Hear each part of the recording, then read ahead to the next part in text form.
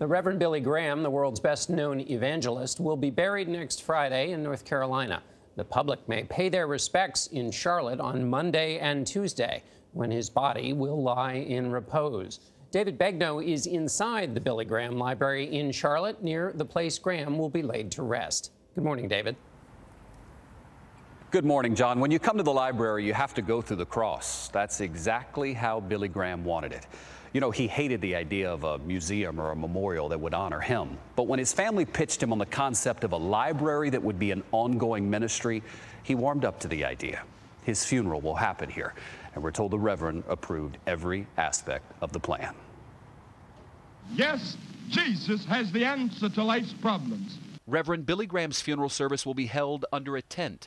It's a fitting venue for someone who rose to prominence, preaching under the Canvas Cathedral in Los Angeles.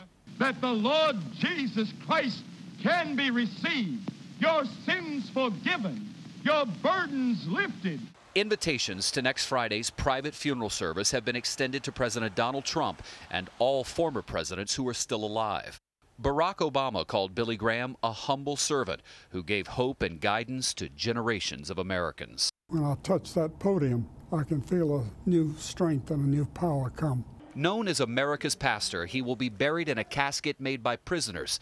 It's a pine plywood box lined with a mattress pad. Spokesman Mark DeMoss said Billy Graham died at home.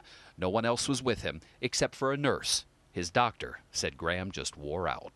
I think we can say he passed in his sleep. It was described by the nurse and his doctor as a very peaceful passing. He was not in any pain. His life was not without controversy. I told you one time that the Bible talks about two kinds of Jews. One is called the synagogue of Satan. A taped phone call between him and President Nixon drew criticism from the Jewish community. His ministry also supported a ballot measure banning gay marriage in 2012. While his views were controversial, televangelist Joel Osteen calls him a hero. Growing up as a little boy, coming from a preacher's kid, you know, we watched him on television, and so he was somebody that we always looked up to and admired. Billy Graham will also be buried here on the library property, right alongside his wife, Ruth. She's buried here. The grave is very simple, but this is where the Reverend will go. Norah, Franklin Graham says he asked his father, "Daddy, what do you want on your tombstone?" And Billy Graham had a one-word answer: preacher. Wow. Love hearing about all those details. David, thank you so much.